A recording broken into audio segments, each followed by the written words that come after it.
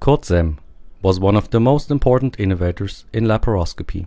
Semm was a gynecologist, but also created many devices, instruments and techniques.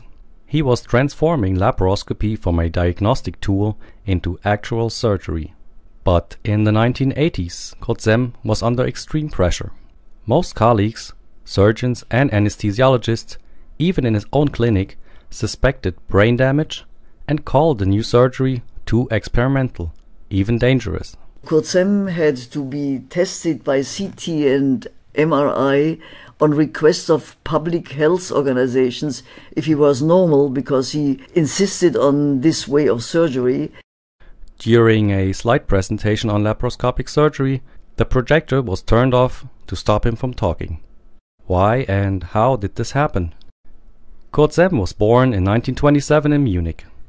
His father was an engineer and toolmaker, and already in his childhood Semm came into contact with technical tools. He learned to improvise and to repair tools and devices.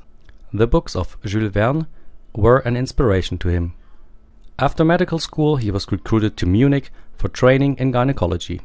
On international congresses, he first came into contact with the work of Raoul Palmer. Semm had his medical background and also was the creator of the medical instrument company Visap. He started designing new or improved medical devices and instruments, and with his company he could build them himself within a very short time. By 1967, peritoneal insufflation was fully automatic. A combined irrigation and suction instrument was created in 1974, the so-called aquapurator. But to really advance the surgical ambitions, it was important to control bleeding during laparoscopy without conversion to laparotomy. Thermocoagulation was developed in 1974, as electrocoagulation caused accidents due to unsafe devices. From ear-nose throat surgery, he was inspired to modify the Röder loop to be used in laparoscopy. He devised laparoscopic suturing methods, extracorporeal knot tying with a knot pusher, intracorporeal knot tying with needle holders. With all these innovations, real laparoscopic surgery became possible. This table shows the fast progression of different gynecological surgeries in Kiel. On May 30, 1980, Semm performed the first laparoscopic appendectomy. The patient had an inherent appendix to the fallopian tube with endometriosis. The following video shows one of the teaching films created by Semm. Die Summe aller technischen Möglichkeiten der Pelviskopie lässt sich bei der endoskopischen Appendektomie aufzeigen. Seit 1981 wird diese Technik in Kiel durchgeführt. Bisher traten keine Komplikationen auf.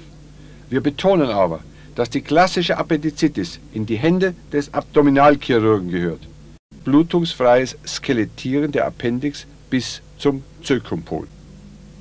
Erste Unterbindung der Appendix am unteren Zökumpol in klassischer Weise mit Hilfe einer Röderschlinge. Setzen der zweiten Appendixligatur. Absetzen in klassischer Weise. In 1984, the board of directors of the German Society of Surgery complained about Semm's surgeries being unethical. But the results of his brain CT scan returned normal, and Semm continued his hard work to develop new methods and also to demonstrate the new ideas to his colleagues. The statistics show the rise of laparoscopy in Kiel. The most important teaching tool in laparoscopy, the so-called pelvic trainer, was developed in 1985.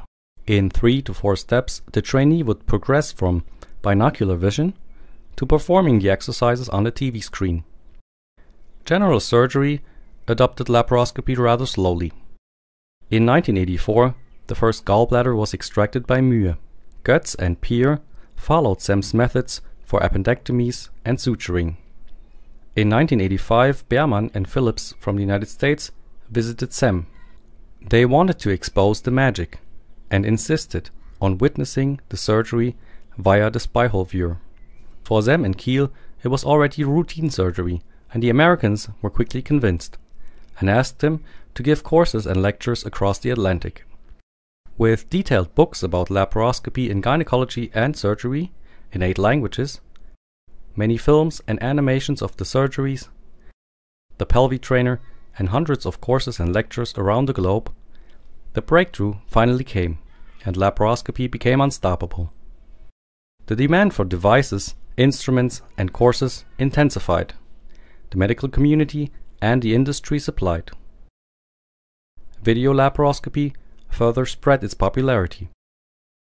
After Semm, a new wave of researchers, surgeons, and engineers continued to explore new solutions and further improved patient safety. As a contemporary witness of my teacher, Kurt Semm, with whom I worked for 25 years, I do wish all the younger generations coming into our field many good ideas, and don't forget to practice on a pelvic laparoscopic trainer and to improve. Thank you very much.